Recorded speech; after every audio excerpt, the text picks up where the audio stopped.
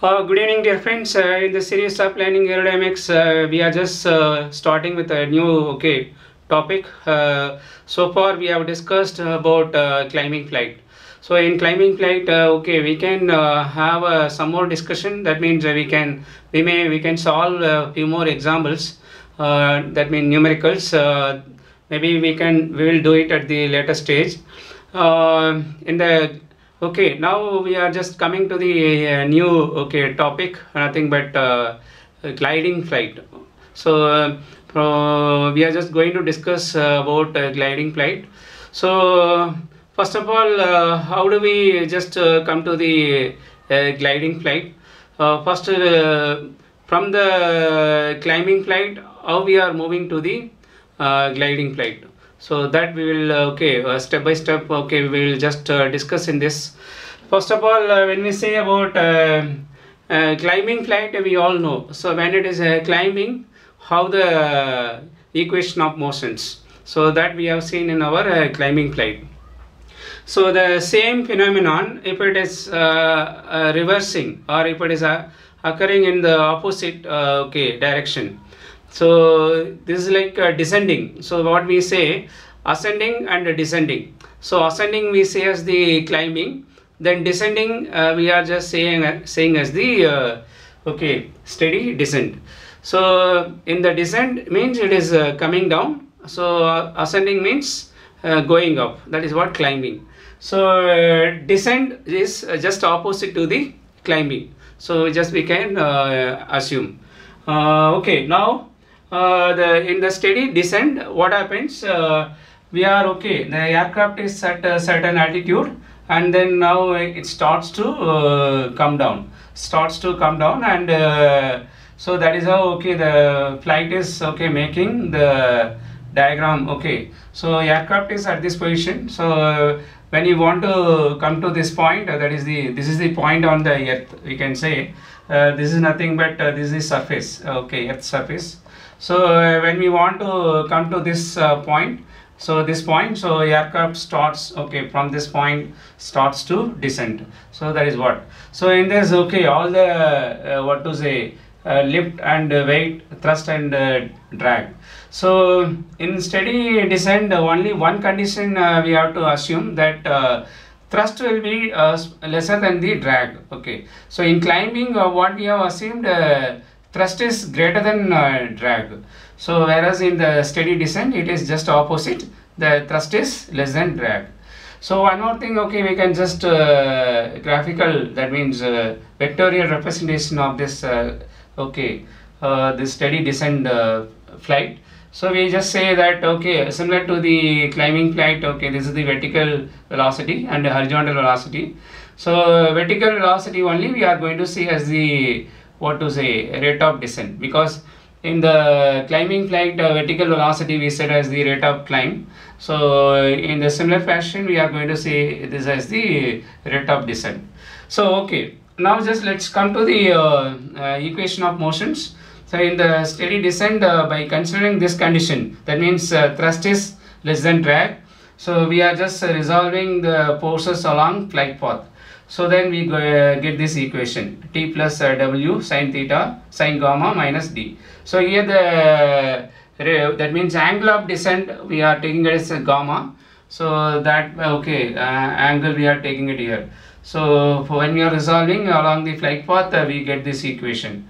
Then when we are resolving perpendicular to the flight path, and then we get another equation, that is L minus w cos gamma, that is equal to 0. So now we got the two equations for the steady descent. From this equation we can just find out what is the sine gamma. So because from this we can find out what is the angle of descent. So sine gamma equal to, because since drag is greater than thrust, so d minus t by w we are writing. So then rate of descent, this also can be called as rate of sink. So rate of descent also we are calling it as rate of sink. So that is equal to v sine theta. So v sine theta, we just when we are saying v sine theta, this we can write it as v into this d minus d T by W. Okay, this is what about rate of descent. Okay, nothing but rate of sink. Okay, now let's come to the gliding flight. When we are discussing about gliding flight, okay, what we assume that thrust equal to 0. That means in some cases or in some occasions, what happen, even during the normal flight, okay, when it is coming down, so in the steady descent, that time if the engine fails, then what happen, okay, we can say that if the engine fails, then thrust will be 0. So that condition, that scenario also can be assumed as the gliding flight. So in some cases, okay, gliding flight, okay, we just we know, okay, how we are just working on it. So gliding flight only we say that where the thrust is 0. So when the thrust is 0, then what happen, we are just getting this equation of motions. So when for the gliding flight, so the equation of motions W sine gamma minus D, because the same equation only we have to take it, because in this thrust is 0.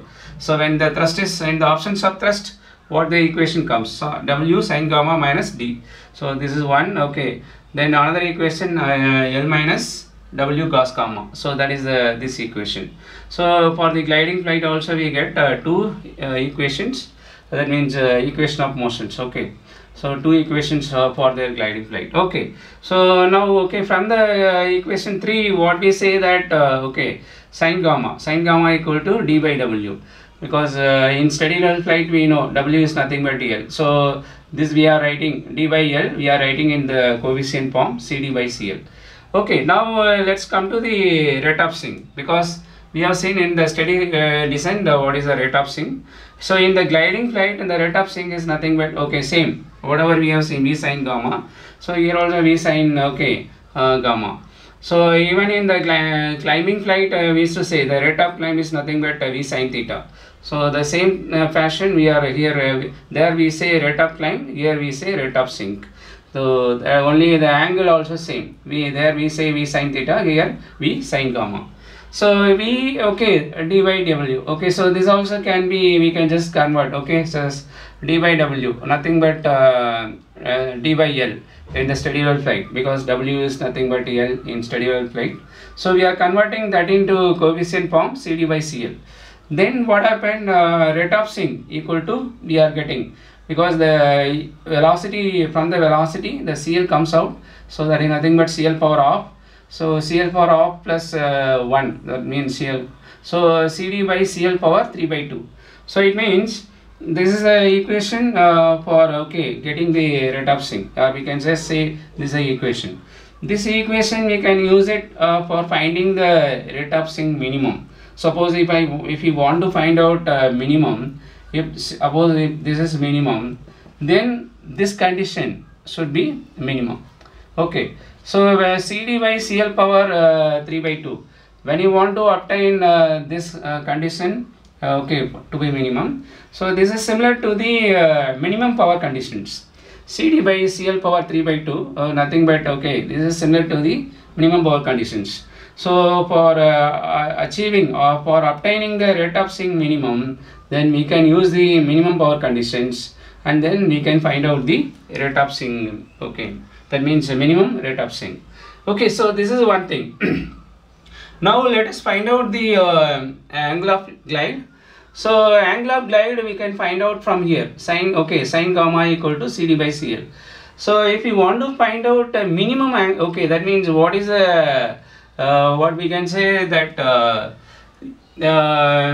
minimum angle of glide, or okay, that means, yeah, so we can use this condition, because gamma, if you want to find the minimum, that means yeah, it's not minimum, maximum angle of glide.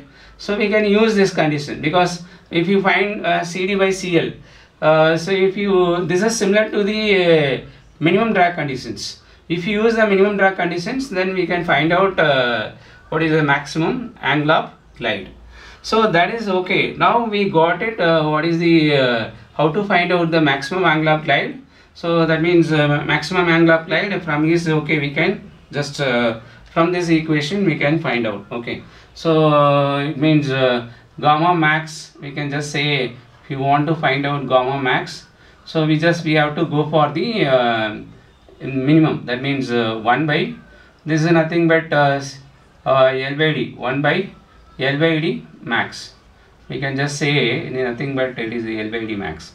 So gamma max is equal to 1 by L by D max. Okay, or okay, that sign, if you are just taking sin gamma is very small, then gamma is very small, then sin gamma equal to gamma. So that way we can just write it this.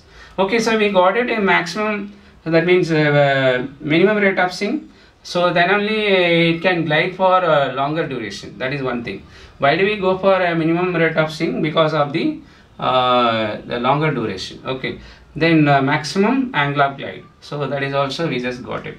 Okay, now with the same diagram we can just go for some more this exploration. We can just, what we can say, this range and endurance for this gliding flight also, range and endurance, because gliding flight, what we say when we say this this is equal to 0, when the thrust equals 0, the steady descent nothing but okay, it becomes the gliding flight. So in this this one we just say yeah, we can just from this we can say this is the height, yeah, this is a height, and this one we can take it as the D. So D, yeah, okay, H by D. So that means what we say, sin tan gamma. So if you are writing tan gamma equal to H by D. So the H by D. D is nothing but it is the distance. So that this we can take it as the range. So this is okay. We can just say this is for small gamma. Okay. So we can just say tan gamma equal to sin gamma. So sin gamma. So then what happened?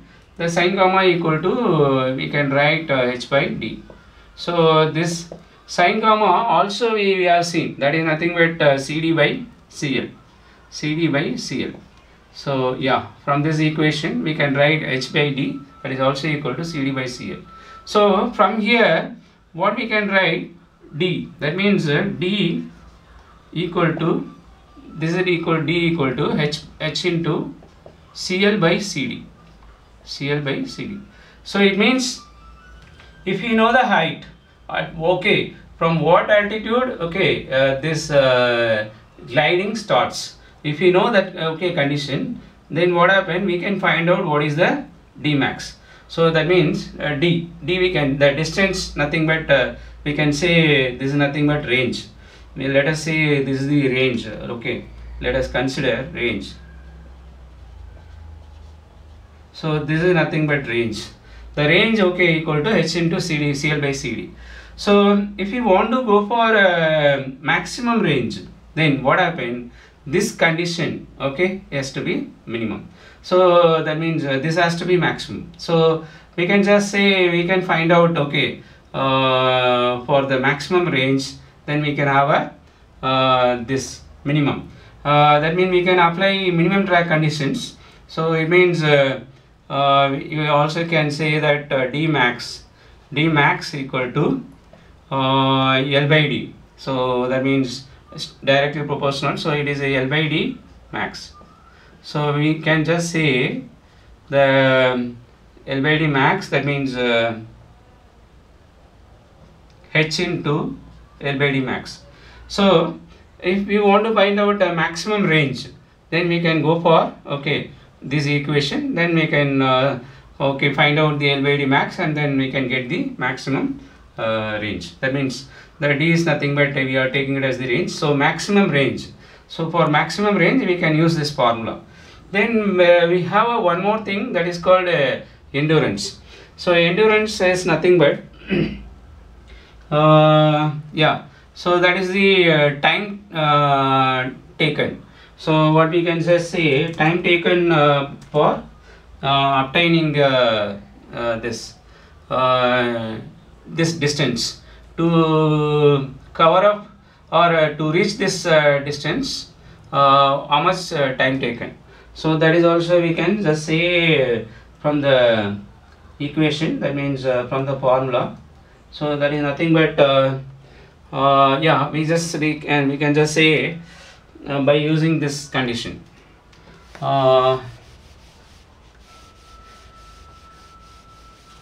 So what we say, the time taken, that means that is what we call it as the endurance. So the endurance time taken for okay, we can just say time taken for achieving, okay, for the range, time taken for the distance, d, distance d d, or we can just say range. So yeah, so this time taken for this, okay, nothing but that is, let us say t max, t yeah, t equal to yes, t equal to that means from this, okay, the h by we define like this, h by rate of sync. Okay, so this is what, okay, so time taken for okay, for the distance d, or okay, range. So how much time taken, okay, so for this for covering this distance.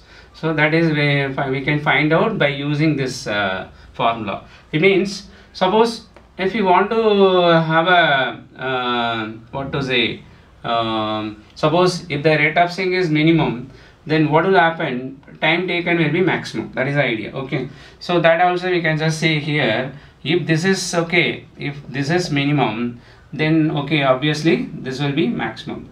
If this is okay, this decreases, this will be increasing. So we can just say that t max, for obtaining the t max, then we have to use this formula, rate of sync minimum. Okay, so by using this formula we can find out how much is the time taken. So this is also, we call it as endurance. Okay, so we have a separate topic okay, for range and endurance in the steady level flight. Okay, so we will discuss what is range and endurance for the normal flight condition, that means in steady level flight. So but in the gliding flight, okay, this is okay, time taken, maximum okay, time taken can be achieved with the help of minimum rate of sync. So I hope okay, this lesson clarifies how the gliding flight works, and also how we are having okay, obtaining the steady descent. So I this thing okay.